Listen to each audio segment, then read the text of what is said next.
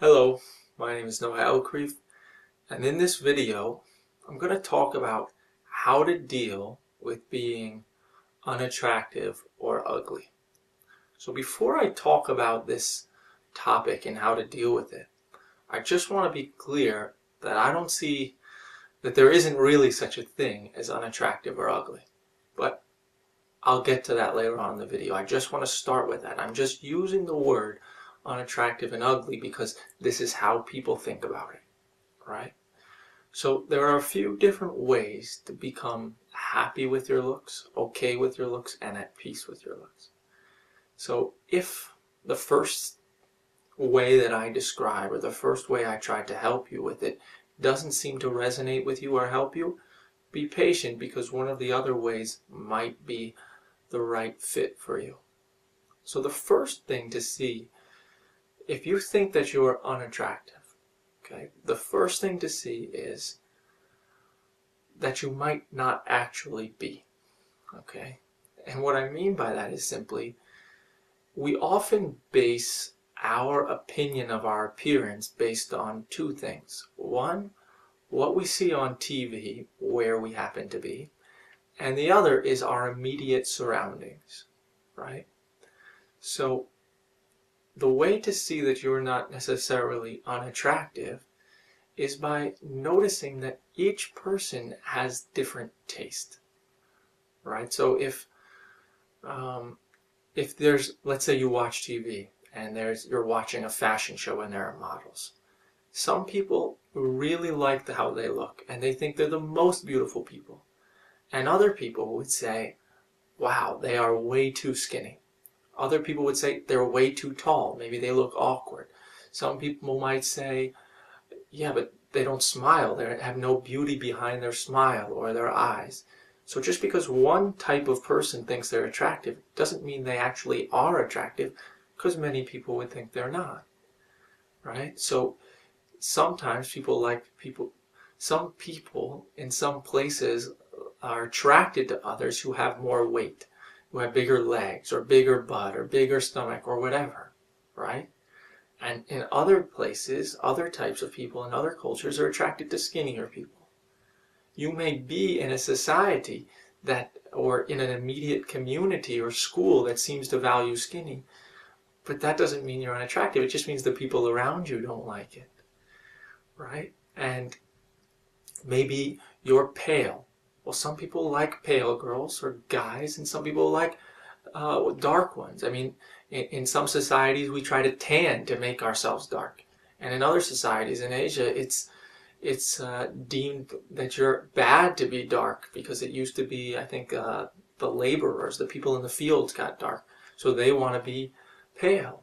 In each society it's different. Some people, each person's nose, some people will like it and some people won't, right? Some people say one nose is boring, the other one says it has character, one person says this nose is too big, the other one says it's too small. Everyone has a different view. So if you like a song, right, and you think it's, or not, let's say a song, let's say if you like a shirt and you think it's beautiful, does that mean it's actually beautiful? No, the other person might not like it, right? It doesn't mean the shirt is beautiful just because you like it. Other people might not. The shirt has nothing to do with our stories about it. Or let me put it differently. If I go like this, is this a good movement or a bad movement? Is it a pretty movement or an ugly movement? Well, it's neither. You might tell a story that it's pretty or ugly, but that's not part of the movement itself. That exists in your own imagination. There's no pretty or ugly on the hand movement itself. Right? If you look at my nose, is it pretty or ugly? So when I ask that question, you see what goes on in your head is unconsciously you develop a picture in your head. What is the perfect nose that I was trained to believe? And then how does this nose compare to the perfect nose? But there is no such thing as a perfect nose, because each one has a different view. You were trained that this nose, some picture is perfect, right? Some picture of a nose is perfect. But somebody else has a different one. But beyond all that, the fact that each one has a different view, what I'm trying to say here is that none of those views exist in reality. So pretty or ugly doesn't exist on my nose. You can't find pretty or ugly here. You can find shapes. But then in your own imagination, separate from the nose, is ugly or pretty, not part of the nose itself. Ugly and pretty don't exist in real life. They exist in our imagination. So if I say find a dragon in this room, you have to go into your imagination because you can't find it in reality. And if I say find ugly or pretty here, you have to go into your imagination because it's not in reality. Right? So each person has a different view of whether this is ugly or pretty, ugly or handsome, ugly or cute, whatever. But none of that exists in reality. And if two people disagree, who's right? Whose is true? Even if, let's say, 1,000 people look at this nose and 999 say it's ugly and one says it's beautiful, which is it? It still doesn't exist in reality. It still doesn't exist as part of the nose. It has nothing to do with it. Okay? Does that make sense to you? That first of all, ugly and pretty don't exist in reality, and second of all, we don't even know what ugly or pretty is because everyone has a different definition based on our culture, based on what magazines and TV we're exposed to, and all of that sort of thing. The second thing we're going to look at here is probably more helpful than that, but that might be useful for you. And that is to really look at what do you want most in life. So when we think we're unattractive or ugly, we tend to focus a lot of our mental energy and perhaps physical energy on wanting to change that, wanting to change how we look. But let me ask you a question. If I gave you two options, keep your looks exactly as they are and be incredibly happy, joyous, free, fulfilled, never have an insecurity again, never worry about your looks, never think you're ugly, and feel free in every moment, okay? And get the guys or the girls or whatever, okay? Or change your looks and match your definition of beautiful, but you have insecurities, worries, anxiety, sadness, anger, and everything in between. You're suffering. Which would you choose? So I'll say that again. If you could match your definition of ugly, keep your current looks, but be incredibly happy and fulfilled and joyous, or two, match your definition of beautiful and be incredibly unhappy, which of those options would you choose? And I'm not saying those are your options. I'm saying if those hypothetically were the only two possibilities, which would you choose? Most of us, if we're willing to really look honestly and be open to that question, is we'd rather be happy and fulfilled and be what we think of as ugly versus be beautiful if we're unhappy all the time. And what that means is we actually want to be happy more than we want to be beautiful. And that's a really important distinction and a really important discovery. Because as long as you think you want to be beautiful more than anything else, you're going to be in a prison. Right? But if you recognize you want to be happy more than you want to be beautiful, then you can ask the next question, which is so important, and that is, can beauty make me happy? And does ugly make me unhappy? Okay? That's the question we're going to look at right now. So, does beauty make us happy? Well, think of anyone you want who you think is incredibly beautiful. Are they happy? Has no person that's beautiful, that you think of as beautiful, not killed themselves? Is everyone that's beautiful not have anxiety about the future?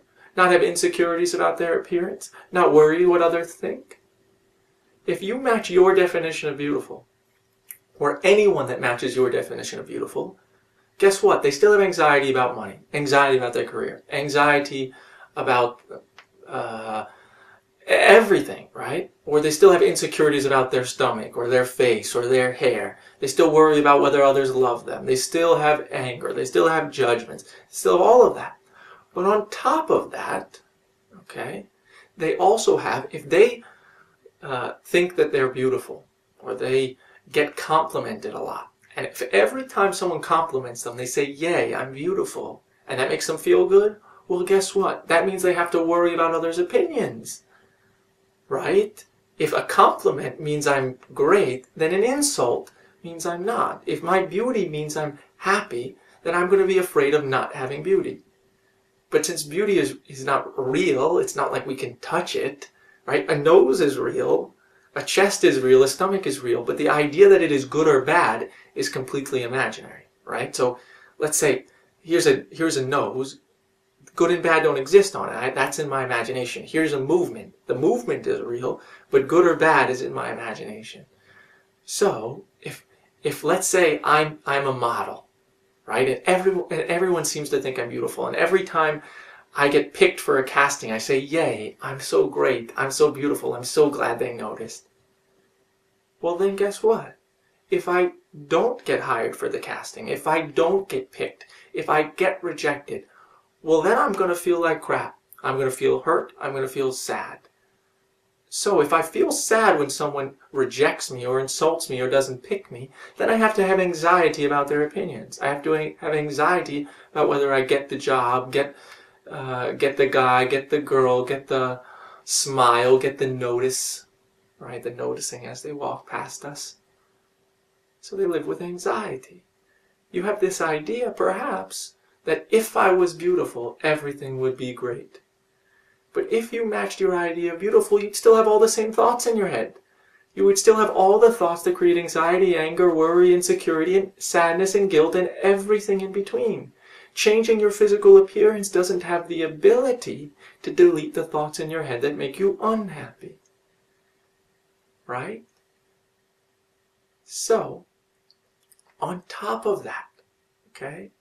On top of that, if you match your definition of beauty, and let's say your immediate circle or your community or your culture's definition of beauty, there's other things that could occur, okay? And that is that maybe you have more guys to choose from or more girls to choose from because a larger percentage like you. But that means you're getting the guys or the girls that care about looks more than anything else. And then you have to worry about, do they like me for my looks or do they like the real me? Right? Then you have to worry about being used, because if you have the looks, then people will use you as a trophy wife or trophy guy or to brag about to their friends. You have to worry about whether they care about you. You have to worry about all that stuff. And then on top of that, a lot of the times, if you have the looks that other people want, there's more distractions in your life. Right? So when you're trying to study for school or progress in your career or whatever, right? You have maybe more people trying to get you to go out with them or more things like that. Like if you're in high school, maybe if you match your high school's idea of beautiful, more people are going to invite you out to parties. More people are going to invite you here or there. So you're likely to spend less time studying, perhaps. Less time on your schoolwork. Less time doing what you really love. Isn't that possible? It's more than just possible, it's likely, it's probable. So the reason that I say that is because as long as you believe beauty makes you happy, then you'll feel like I'm at a disadvantage because of my looks. But you're not at a disadvantage. How do you know? So maybe you have less guys or girls to choose from. Less will like you because you don't match your particular culture's idea of beautiful. But how many guys or girls do you need? First of all, a guy or girl can't make you happy because no matter what guy or girl comes to you and says they love you and wants to be with you, it doesn't have the ability to delete the thoughts in your head. It can't delete the thoughts that create your anxiety, worry, insecurity, sadness, judgment, and everything in between. Right? If it did, then everyone in a relationship or everyone who was loved would be happy, which isn't the case. And you would see if you've had any of those experiences. But on top of that, you only need one. Even if a guy or girl could make you happy, which they can't, it's not like you need every guy or girl to like you. If there's 100, you need all 100 to like you. If even one likes you, you know that they like you for the real you. They're not using you for your looks. They're not using you for sex. They're not using you because you don't match their society's or their culture's idea of beautiful. So then you're more free. You're more likely to get someone that's real. You're more likely to make friends with people who aren't shallow. Perhaps. Right? Your friends like you. You get friends who have the same hobbies or interests as opposed to friends who just want to be seen with someone beautiful, or want to be seen with someone popular, or want to think of themselves as good, so they leech on to the people who are seemingly more beautiful. Maybe, I don't know, there's so many different things that could occur from your look. So if you discover, I want to be happy more than anything else, I want to be happy even more than I want to change my looks, right? We don't want to be, let me put that differently. If I tell you I really, really want success, I don't want success. I want to be happy, and I just have this belief success will make me happy. If I really want a smoothie, I don't want a smoothie. I want pleasure, and I happen to believe a smoothie will give me pleasure. So if I say I really want to be beautiful, I don't. I want to be happy, and I just have this idea beauty will make me happy. Right? So here's the question. Is your looks, is your appearance helpful or hurtful towards your happiness in the long run? How could you possibly know? How do you know if you look different, it would be harder for you to get the guys that were perfect for you, harder to get the girls that were perfect for you? How do you know there wouldn't be a stigma against you, like in your job, they wouldn't promote you because they think you're stupid because you have the looks? Or how do you know, many times when people are attractive according to their culture, people are intimidated by them. So guys don't go up to them, girls don't go up to them because they're intimidated.